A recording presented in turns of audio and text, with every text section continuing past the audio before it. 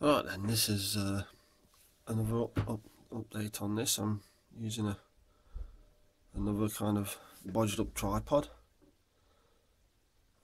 which puts the camera right in front of me, and I've just knocked it with my knee. Right, so since this was seen last, the underside has been painted fully and then remasked, so you can't really see it on this. I'll just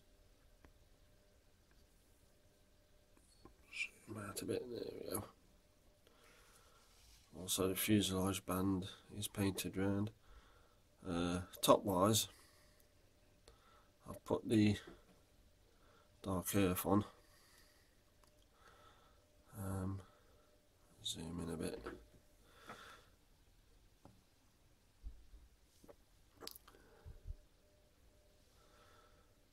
So all that remains to be done is to put the green on. What I'm going to do with that is I'm going to use a blue tack method. What I'm going to attempt to do in this video is just film this little bit, switch off, get the green together and happening, and then edit it together, which is something I've never done with a video before. So there's another first.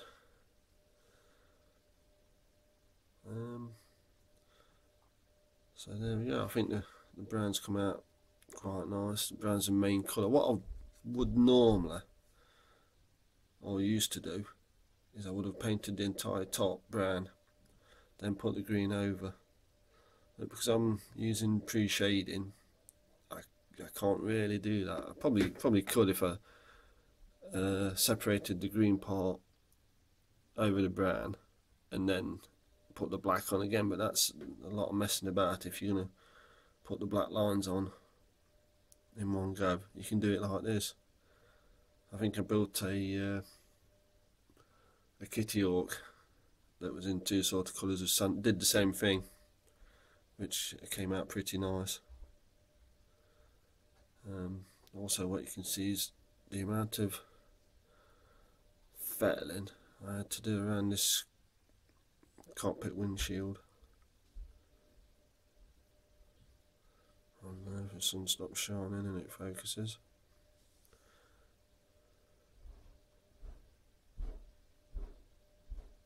So there we go.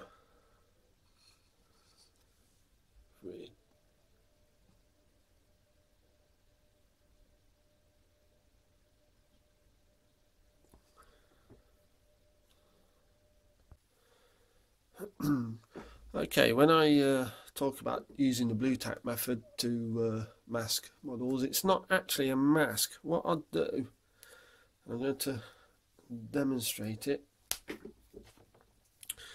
is to simply use the blue tack as a demarcation between the two colours, as opposed to an actual physical mask. So what I do is start off with a piece of glass, steel mirror and blue tack. What I'll do is just break off a blob, put it on the glass, then just using the roller, I'll roll it out into a sausage.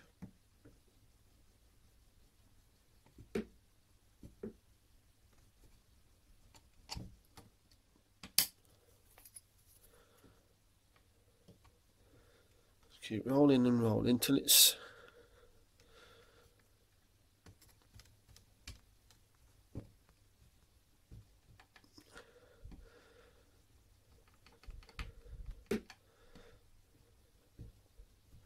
around about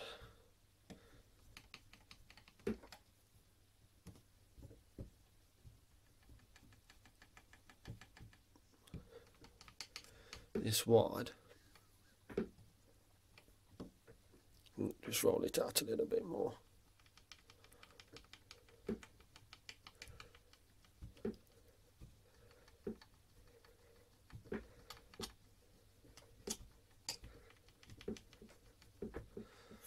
Okay, then put that sausage there. Remove a piece of glass. Go back to our kit. Now then, what I've also done with this is the brown is a lot bigger. The patches of brown are bigger and wider than they need to be. The reason being is that if I tried to use this right on that level where the brown stops and the undercoat starts, there's a chance you can have patches where you don't meet. So what I do is I always do it, put this, and then I put this stuff on. So I always do it bigger. So as I put this stuff on, the brown's peeping through there, look.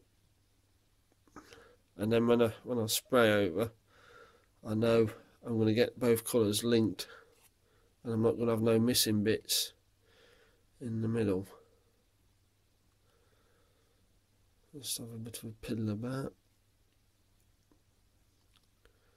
Now the thing is with this, if you press it down a little bit to get it to stick, what you'll do is you'll make slight wobbles, which is fine if you're making a pattern like this. And plus you can, if you had a sort of paper cut out mask, you've got, once it's cut out, that's it. But with this stuff you can adjust it as you go. Now there we go, that's what I'm kind of looking for. I'll just get some green in the airbrush and we'll just get spraying.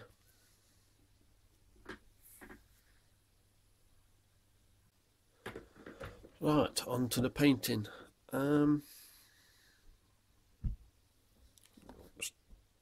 Just this. Now my paint of choice, the one I like to use most, is extra colour from Hannon's. And the thing is, a lot of people will tell you this stuff is a nightmare to get to dry, which it can be.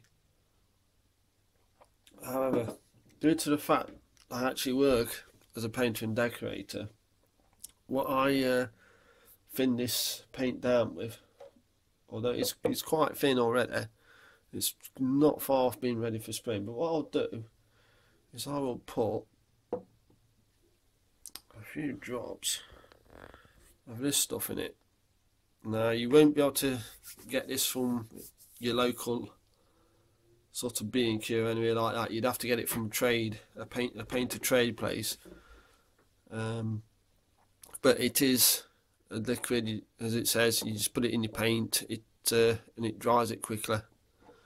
It's used in the trade for when you're painting outside work, back end of the year, when it's likely the temperature's going to drop, and if you've glossed a load of drain pipes and stuff like that, the drop in temperature or change in humidity as well, it can do funny things to it. It can make it go flat, like matte, or it can put like a white bloom on it that looks like condensation but doesn't actually wipe off. So that's what this is for in the trade. But of course, I just chuck a few drops in it into me extra colour, and I get drying times that aren't that far behind acrylics. To tell you the truth, it's a good little tin of stuff to have in your arsenal. Of course, a biggish tin like that, the amount of, as I say, it's literally a couple of drops. It will last you forever. And the way I use it is to just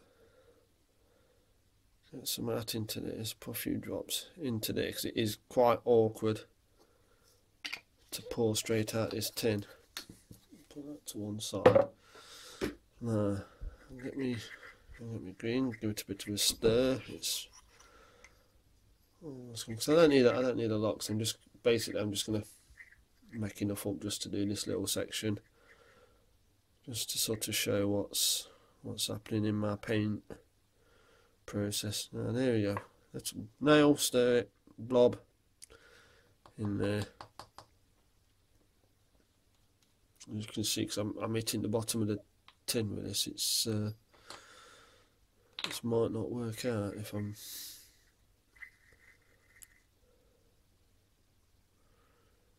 I've got another couple of tins of this stuff already unopened. I'll try and get the last drops out of this. Lid back on. Safety first. Now then, as I said, what I should do is this thing.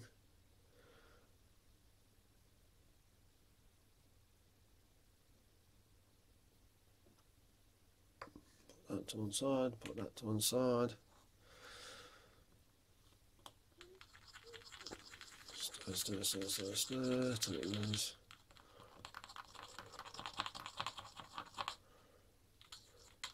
Of course, the thing is, if you have a little bit left over and you've put this dryers in, I shouldn't really advise to put it back into the main tin in case it affects it. So that's why I make paint in such, I thin it down in such tiny quantities, because whatever I don't use, I'm probably gonna, it's probably safer to chuck it away. Put a bit more in, like I say, I'm taking the paint, it's right off the bottom of the tin, so it's actually very, very, very thick compared to how it, oh, there we go.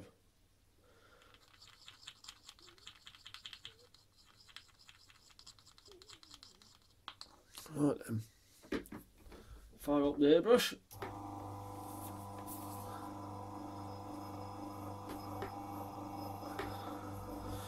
I'll probably have to have a little bit of a rethink of this camera.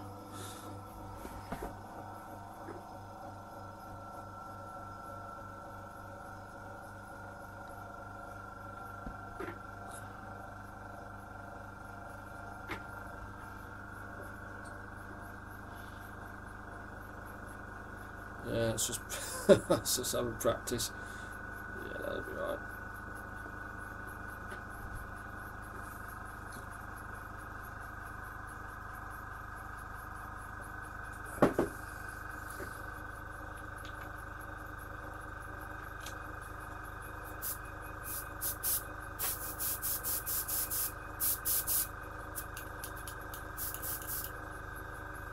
Now another little thing.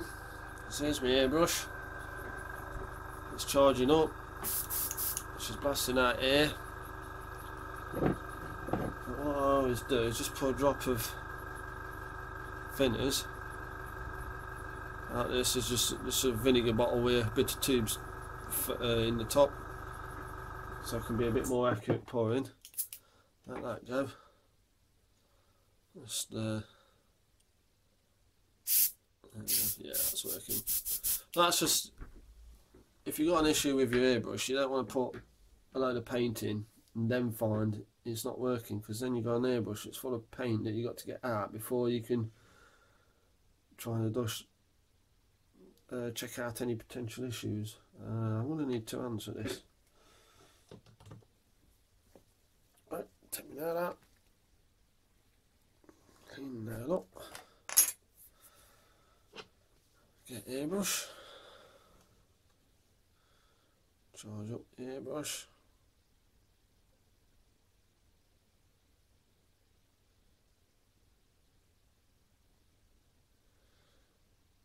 one more drop, one more drop. See, and when I'm done with this top, what I'll do, one more drop, it's going to fall out.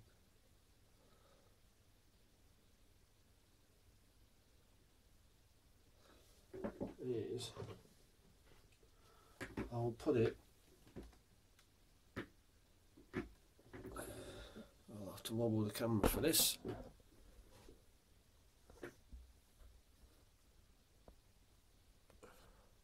That's what I'll do, it, pair of helping hands, hold it upside down like that, into that bottle, so all the paint doesn't form a big sludgy puddle at the bottom when it dries and then a skin and then a mess. It actually all, if you leave, I can leave it like that as long as I want.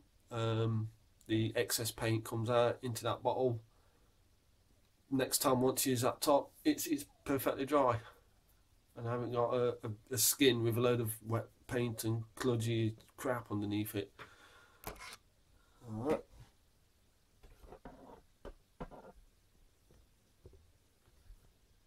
Let's get this back where it should be.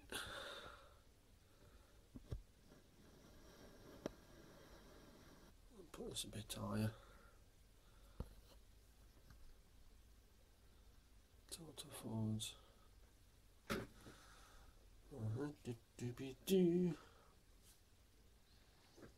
Okay, you should.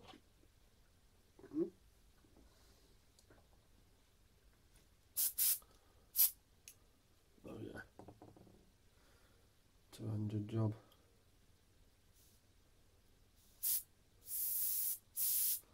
There we go.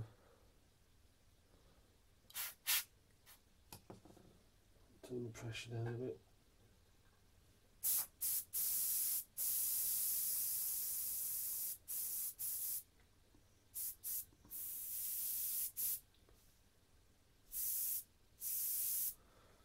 That should be okay, and away we go.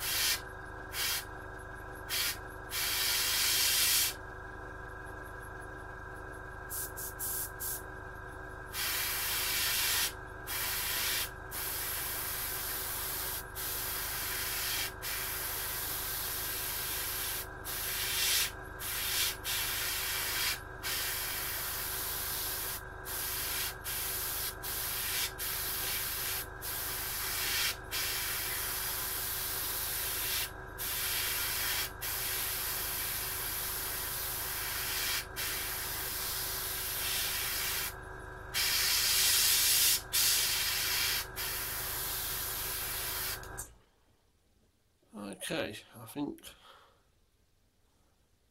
that's a little bit right, and then almost straight away what we can do is put all this off.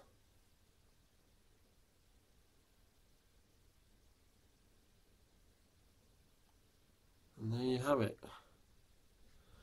There's a little bit of discoloration where the blue tack has actually been, but that can be, you can, I don't know if it's catching light, you can't quite see, but what happens with that, you can get rid of that straight away with a coat of clear or future.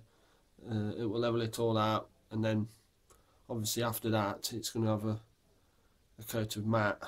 So by the time both of them are done, you've any issues you got with sort of blue tack residue sort themselves out. Plus this, as I said, this paint's actually, you can see on the brown how shiny it is. It's made like that, so decals will go on it easier, and also that helps with the blue tack coming on and taking off. Right then, so I'm going to crack on with this, carry on blue tacking and painting. So hopefully the next one should be a reveal of this thing actually fully painted.